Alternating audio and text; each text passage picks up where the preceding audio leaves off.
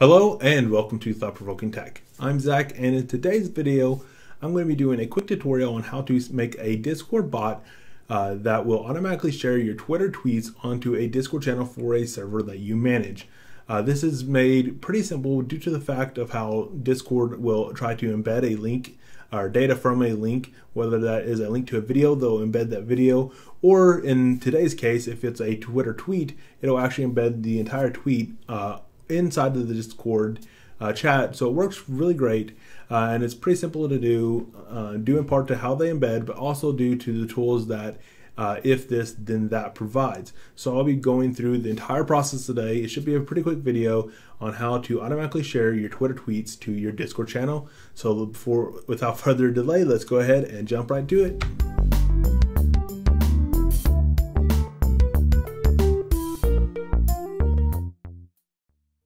Alright, so to start this tutorial, head over to IFTTT.com, which if you've never used this web service before, IFTTT stands for if this then that, and I have a video kind of covering some of the basics on this, so go to my channel and search for that. If you have never used IFTTT.com, I am going to assume you know some of the basics of this. So if you have never used this, I do recommend just checking out that video. The specific use case might not apply to you, but I do go a little bit more in depth into the IFTTT side of this tutorial.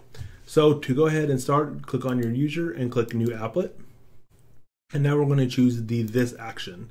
So I'm going to choose Twitter because I want it to be triggered when I make a new tweet. So when there's a new tweet by me, and I'm only going to include brand new tweets from me, so fresh tweets, not things that I retweet or things that I have replied to, and I'm going to go ahead and create that trigger. So now every time I make a new tweet, this service will automatically trigger from now on, and it's going to do the that part. So for the that part, there isn't really a direct integration to Discord, but what we do have is webhooks. So you're going to want to search for webhooks. It will automatically come up because it filters very quickly, but once you see this icon and that says webhooks, you want to click on that, and you're going to click the button to create make a web request. So if it detects a new Twitter tweet, it's going to make a web request. So now we have to jump over to Discord to do that part of this tutorial, and then we'll jump back to IFTTT to finish things up. To do the Discord portion of this video, I went ahead and made a test server simply because the link we're about to generate does contain sensitive data that would allow other people to create a Discord bot for your server if they were given access to the full link. So once again, just keep in mind the link we're about to create isn't something you're going to share publicly, and it was something you would only want to give to another leader or someone that you consider a leader of your server. So on the channel that you want this to automatically be posted to, so I'm just going to post this to my testing channel. You're going to want to highlight that channel, and you'll see a gear icon that says edit channel. Go ahead and click on that, and then you'll see a option towards the bottom of this left-hand panel that says webhooks. Go ahead and click create webhook, and the first thing you're given is the option to give this webhook a name. This, when it posts, will show up as a bot, but it won't be listed in your right-hand side, but when it posts, it will have a little bot icon. And other people will be able to see this name. So give it a name that you want other people to see, and also give it a name so it makes it easy for you to know which webhook does what. So you can call this the tweet bot, or you can do it tweets by Zach, or tweets by TV Tech, or whatever you wanted to do for your use case. Now you can choose the channel. If you accidentally click the wrong one, you can choose which channel this bot applies to. And this data right here, it will dictate where this bot will post to. It can only post to a single channel. I will in the future be going over a bot that has has more complex abilities, and you can send commands to it, and is more than just a one way from one service to another. But for things like Twitter, if this and that is the simplest way to get your tweet posted over onto Discord. After that, you can upload an image. So I'm just going to go ahead and go to my desktop real quick and just choose the Twitter icon or Twitter logo for this webhook. So this bot, when it posts, will have the name Tweets by TV Tech, and it will have this icon for its avatar. That way people know that it's essentially just a tweet. And now here's the webhook that I was talking about earlier. This URL is something that you're not going to want to share with anyone that you don't consider a leader of your server. So go ahead and click copy. And now we're pretty much done with the Discord side. There's not a lot to it. Creating a webhook essentially allows us to do everything else on the IFTTT side. So we're going to go ahead and jump back to the internet browser and jump back to if this then that to finish out this tutorial. We're going to take off where we left off over on if this then that, and in the URL field we're going to paste that Discord link we just copied into the URL field. And as for the method, you're going to choose post. The content type, you're going to choose application/JSON, and for the body, all you need to do is choose the link to tweet, and this will just post a link to your tweet onto your Discord channel that you chose earlier.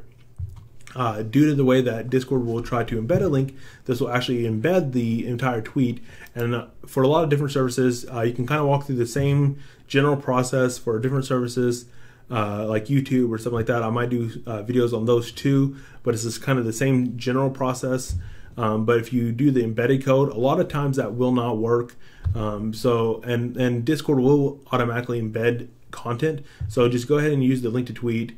If you want to, you can mix this with text in association with a link.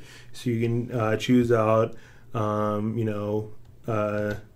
here's my latest tweet, and then it'll post a link to the tweet. I'm going to use that. It'll post a link to the tweet onto your channel, and then Discord will automatically take that link and also put an embedded view of your tweet underneath that too. Just to finish this video up, I just wanted to give a real world demonstration of what this Twitter bot/webhook will look like on your Discord server. So you can see here when I made this webhook, and this is the one I have on my real server, so it's been going for a couple weeks now. But you can see here that I've given it a custom avatar, which is the Twitter logo. I've given it a custom name, and it does show that it is a bot here, but it will never show up here on the right hand side. In mine, all I have it doing is just posting the link, and then what Discord does, it'll automatically go to that link and try to grab something to embed onto your Discord, a preview of some sort. Since Twitter's a huge social media site, they have that embed worked out flawlessly. So you can see here it grabs my Twitter username, my Twitter handle, and then it grabs the text from my Twitter post. And of course, anytime you share a link on Twitter, Twitter will automatically change that link to a twitter.co link with a bunch of random characters after that. That's their link shortener. So it'll automatically convert your link to the Twitter link shortener link here. And then you'll just see that it does say it's from Twitter. So that's pretty much it. That's pretty much it for today's video, guys. Hopefully you found it enjoyable. If you did, give it a big like. And also, if you're not already an existing subscriber, hit that subscribe button and the bell icon right next to it to be notified as I release new videos. I will be doing a couple videos like this in the near future using if this then that and using the Discord webhooks to create pretty simple Discord bots. And I also will be doing a more complete tutorial on making a completely custom Discord bot that you can actually send commands to. So I'll be doing a big walkthrough on that sometime in the future. That'll be a little bit farther off though. So thanks for watching, guys, and until next time, Zach out.